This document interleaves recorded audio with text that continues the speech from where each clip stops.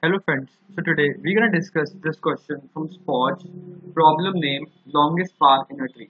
So you are given an unweighted, undirected tree and you have to write a program to output the length of the longest path from one node to another in that tree. The length of a path in this case is the number of edges we traverse from source to destination. Okay, so you have the number of edges. So I can tell you with this example, let's assume this is a tree and you are given this in the form of the number of nodes and the number and how the edges are connected. So one is connected to 2 and 2 is connected to 3. So I have to find out the longest path. In this case the longest path is from 4 till 7. It goes till like here. So it can be assumed to be the diameter of the tree. But now this must not be a perfectly binary tree or something like that. It can be an n tree and there can be a number of nodes going from anywhere and it is not a rooted tree also. Okay, so how can we do that? Now we want to find out the longest path, which is actually the diameter of a tree. So first what we can do here is, because we do not know the root, we have to first find out what is the farthest point from any of the nodes. Okay, so let's assume, because first we make an adjacency list. So because we are given all the edges, we can first create this adjacency matrix. So 1 is connected to 2 and 5, sorry, 1 is connected to 2 and 5 and 2 is connected to 1 and 3 and so on. Then what we will do here is, we will start from 1 and we will run a BFS and we will store the distance, because BFS always gives the shortest path from any node to all the nodes. Okay, so now we run a BFS from 1 till all the nodes and we find out the farthest node from 1. So it will turn out to be 4 or 7 because both of them are the farthest. Now as we know that after doing so, we will reach one extremity according to this node. Okay, now what we will do here is, we will again run a BFS from this node because this is the farthest node. And now when we run a BFS, we will find out the farthest node with respect to this node now, which will turn out to be 4. And the distance between these two nodes will be the farthest distance. So this is the logic behind this. So we will first take out any node and find out the farthest distant node from that node. We will take it to be 1. We will find out that this is the farthest. Then we again run the BFS from here and find out the next farthest. So how we can do the farthest? We can make a distance vector and run a BFS in which we will take a queue. We will first push the first node, which is 1, in the queue. We will check whether our queue or empty is empty or not. It is not empty. Also we will initialize the distance for 1 because the first node, the distance between this node and itself is 0. So we will initialize the distance of this node from which we are starting our BFS to be 0. Now we will initialize all the rest of the distances to be -1 because we haven't find out the minimum distance yet for all the nodes except for 1, because we have find out because the distance from this node to itself is 0.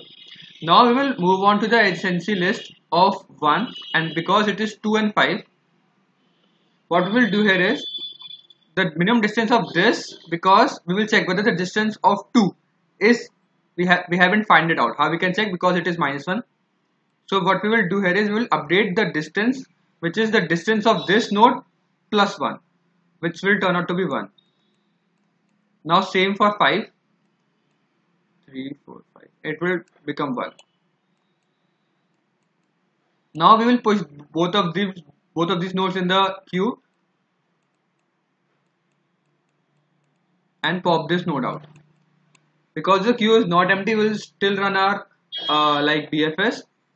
Pop out 2, and for a 2, the edges are nodes are 1 and 3. Because 1 is visited, because it is not -1. That's why we will not iterate for 1. We will iterate over for 3 only. And what is the distance for 3? Because it is not visited, it is -1. What we will do here is, the minimum distance is the distance of 2 plus 1. That will be the distance for 3. So the distance for 2 is 1 and we will add 1 to it, it will turn out to be 2. And then we will go to the adjacency list for 3 and we will push 3 here,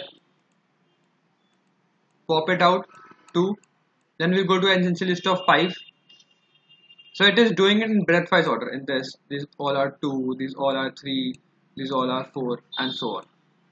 So I hope you understand. After that, we will have filled our distance matrix of how many nodes are at which position. We will iterate over this whole distance array and find out the maximum distance and the node. So we will return a pair which will be returning the node which is the maximum distance from this node and the distance. Okay. Now we will again run our BFS. We have the essential list. We will initialize this. We will make everything empty. This queue will become empty. This distance matrix will become -1. Initialize it to -1. And what we will do here is everything is initialized to -1 now. Now there will be a node for 6 and a node for 7. So now because 7 is the starting node, the distance for 7 to itself it's turned out to be 0. And we run our BFS from 7. Okay, so this is the first, this is the second, third, fourth, fifth, sixth, and seventh. And that's how we find out the distances. So I'll move you to the code now to make it more clear. This is a solve function. We will take the input of n and all the edges are n-1. We'll take the input of n-1, all the edges from u to v or a to b, and then we will decrement its count by -1 because we want to indexing from 0, and thus because they are given from 1 till n, we will make it from 0 to n-1. We'll push them and make it undirected. Push them in the adjacency matrix of a, push b, and for b push a. Then what we will do here is we will run the BFS starting from 0 because in here our starting node will be 1, but because you have taken everything down starting from indexing 0, so now this will become 0. So we will run our BFS from 0 and this will return a pair. That's why I've used auto, and the first value of the pair is the node itself and the second value is the distance, maximum distance.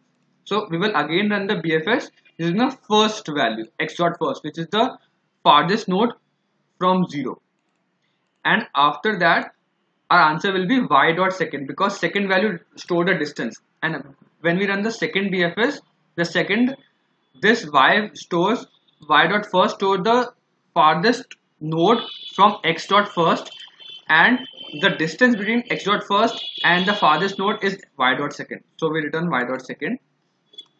And how this BFS function works, we have made this adjacency list. This is the BFS function in which this is the distance. I have initialized the distance vector, initialize everything to 0, -1, and set it, use a queue, push back this initial node from which we want to start out in the queue, make its distance equal to 0. Then we will run a while loop till queue is not empty, take out the first element, pop it out, and iterate over all its children over the popped out element. If it is -1, which means it is not visited, we haven't stored or finded out the minimum distance of v, what we will do here is we will push back the node itself, the children in the queue, and we will update our distance, which is the distance of the children is equal to distance of parent plus 1. And after that we will find out the maximum distance and the index, which is maximum distance from the node from which we have started. So we will iterate over the distance vector, find out whether the value is greater than the maximum, we'll update a maximum and the index, and we return the index as well as the maximum distance. So I hope you understand the logic as well as the code. If you still have any doubts, please mention down. Thank you for watching this video. I'll see you in the next one. Keep coding. Bye.